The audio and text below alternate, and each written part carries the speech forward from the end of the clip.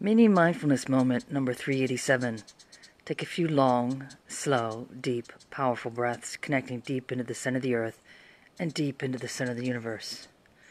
Bringing the bright, white, golden light up from the center of the earth into the higher heart, and connecting deep into the center of the universe, and simultaneously bringing that down through the crown of the head and into the higher heart. A few long, slow, deep, combined breaths.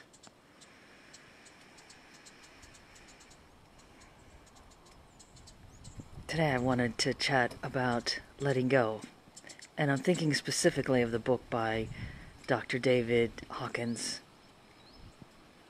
I've read the book numerous times, and I'm still inspired to reach out and open a chapter again and again.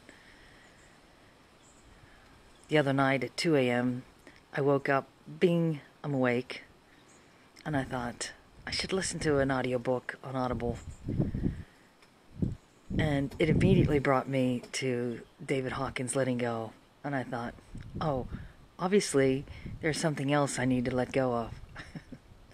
So I'm inviting you all to notice what it is that you're able or need to let go of. Maybe it's an expectation of yourself.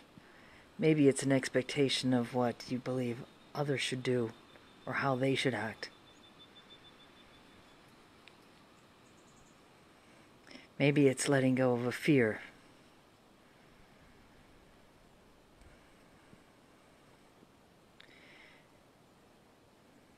There are so many things that we can let go of.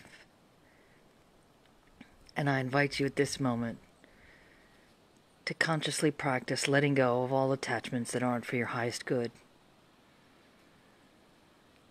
Totally and completely letting go. Totally relaxing and allowing yourself to flow.